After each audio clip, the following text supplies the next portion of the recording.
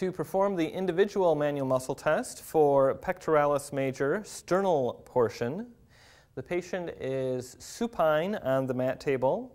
The limb is placed in a position of 45 degrees of shoulder flexion, slight internal rotation, and about 105 degrees of horizontal adduction, or simply horizontal adduction slightly past midline.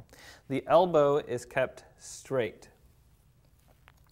The stabilization is provided by the mat table, and also stabilization is performed on the contralateral anterior superior iliac spine. Resistance is applied to the mid-forearm and is applied in a lateral and superior direction, or essentially directly away from the contralateral anterior superior iliac spine. Hold that position there. Don't let me move you. Hold, hold, hold, hold, hold, hold, hold, hold, hold, hold. Very good. All right. Trick or substitute movements might include elbow flexion, since you are applying your resistance to the forearm.